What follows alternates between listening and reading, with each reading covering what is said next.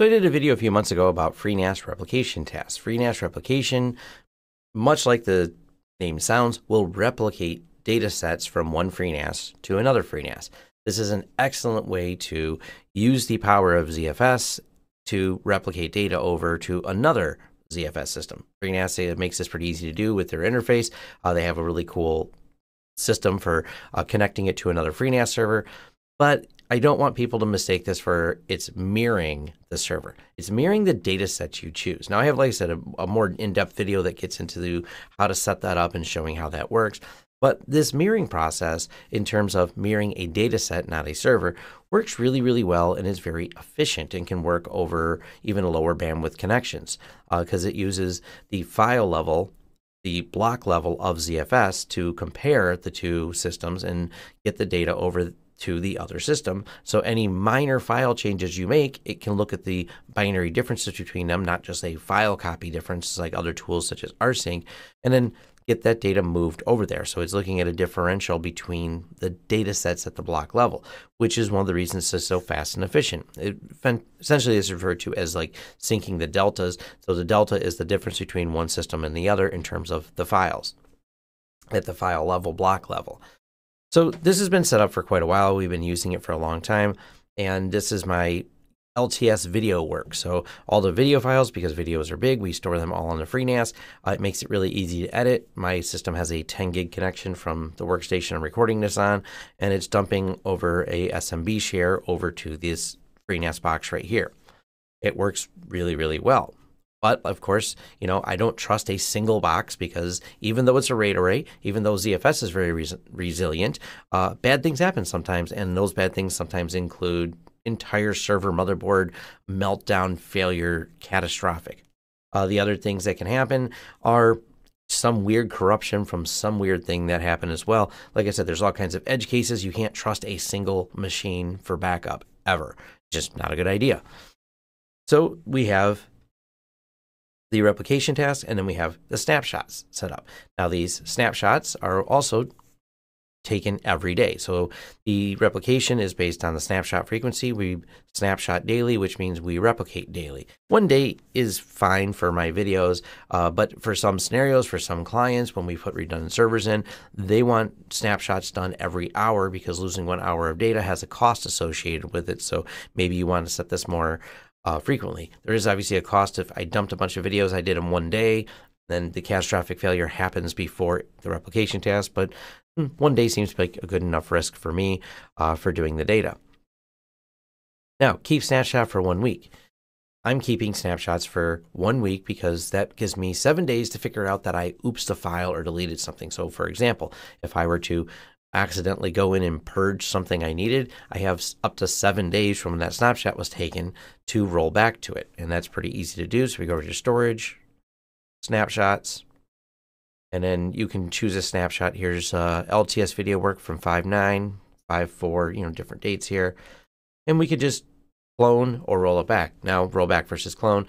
Roll back means just reset it back to that state in that instance. Clone means create another copy of it so I can see something, so I don't touch the main data, but I've made another folder essentially where I can look at what it looked like then and see the difference between them. These are, features of snapshots. But what about the replication? Well, the replication goes over to another FreeNAS server. And we're still running the 11.1-U7 train on this one because with this one, we want it to, because I have clients that still have questions about 11.1, this sometimes makes it easier for me to answer living in production, but as those questions fall off, I'll eventually swap this one 11.2.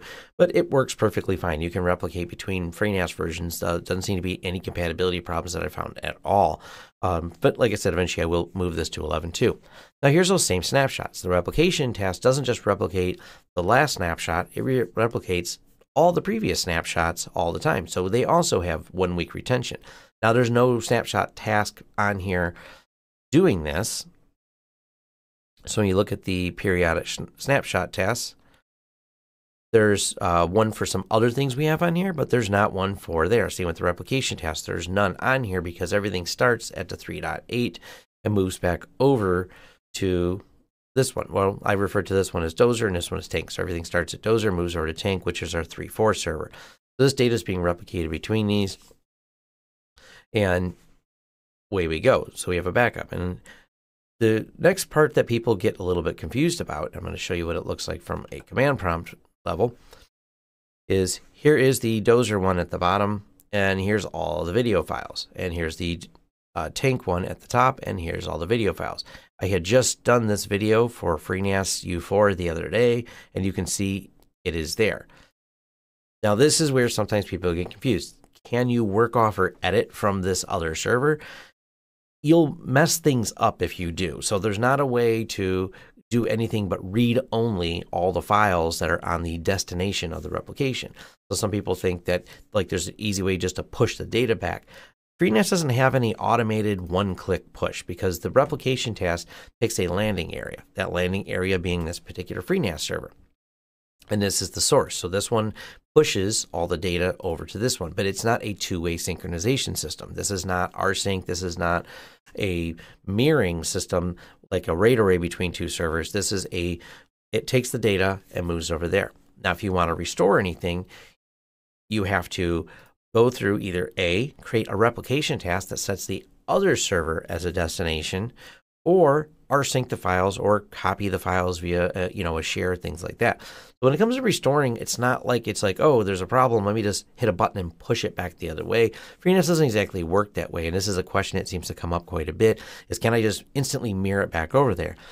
That's not how this particular system works. There are systems that do that. For example, I use SyncThing for some of our other data, and by changing things in one SyncThing pool, it will change it in the other SyncThing pools, but that's a different tool. And the same with rsync. You can use rsync to rsync two folders. That's another method you may want to use if you want that type of feature. So when you have it constantly rsyncing between the two of them, when you do it in one, it can push the changes back to the other and vice versa.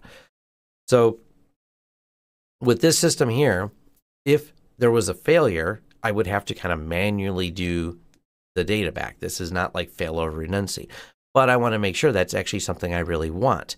So if anything does occur, one, I'm going to notice because, well, my video server will be offline. Two, I want to figure out what was the cause. Was it some type of destructive thing? Did someone get in there and hack something? Whatever the reason was over on this side, I want to know before I start pushing the data. I want to maintain this as a data integrity. Downside is with it automatically replicating, if I had something in here that I deleted all the files and I waited 7 days, it would replicate away all that data. So that's why you have to think about retention. But I figure within 7 days, I'll notice something's wrong. So I have 7 days to catch up with fixing the problem. But it's actually pretty simple. You can easily access all the data here. I could just open up a share. But once you do that and do any type of read-write on the replication, it will stop replicating because it'll realize you tampered with the files and caused a lot of errors, but not a big deal. The best way to do it would actually be, because here's how it looks, would be just to clone one of these snapshots for a read-write and be able to pull the files out and create a share on it. So replicating a data back is not that hard, and that's what I wanted to cover. There's not really a simple way to do it other than creating another replication task if you had to do it. And let's walk through a catastrophic failure. If this server were to completely melt down, destroy itself, and be unrecoverable, the drives through some type of, lightning strike, high-powered surge that wrecks every drive simultaneously, or it falls or something, whatever, something catastrophic where this drive is not recoverable, it wouldn't be that hard to simply build a new FreeNAS server, go over here to replication, and replicate it back the other way. That's actually completely possible. And once you've replicated it once that way, you would start the process over and replicate it back to this server if I needed to. So I just wanted to cover that kind of as a planning, thinking about how you do these. Not that hard to do, but there's not a one-click backup for it. It's more or less what I would purpose this video, because so every time someone asks, well, isn't there just a quick way to keep these in sync all the time and restore like a disaster recovery? There is, but it's still kind of a manual process. You just go through the replication process in reverse. So it's not too hard to do. It's just a simple process. But I kind of like it that way because, you don't want it to, if there's a problem on one, to start pushing data back the other way. You want to kind of do this in a controlled environment because ideally your data shouldn't be just disappearing. So we've been using it for a long time. I've never had a problem with it. I've actually never had to restore it because I'm reasonably careful, with the exception of that one time I deleted a music folder when I was purging out old videos. But that's the one time I had to do the restore, and I just had to go through a snapshot because I did, oops, and had to roll back one day to put my music folder back. Other than that, I've never had a problem. doing it. But, it's important to have all these things on here. And if you didn't have them, Murphy's Law says if you didn't have any backups, you definitely would oops a bunch of things and not be able to roll back. So hopefully this is a helpful kind of explainer. This still works great. I will link to the snapshot video and how you do the replication down below. But it's still one of the reasons we love ZFS. We love the way it works in FreeNAS to maintain and manage all the data that we have on here. It definitely works great for that. And you can use this for other things, such as if I wanted to snapshot and replicate, for example, all the VMs I have stored on here. I could, but I actually still use Zen Orchestra to manage all the backups for that because I think it handles them in a better way. All right, thanks. Thanks for watching. If you like this video, give it a thumbs up. If you want to subscribe to this channel to see more content, hit that subscribe button and the bell icon, and maybe YouTube will send you a notice when we post.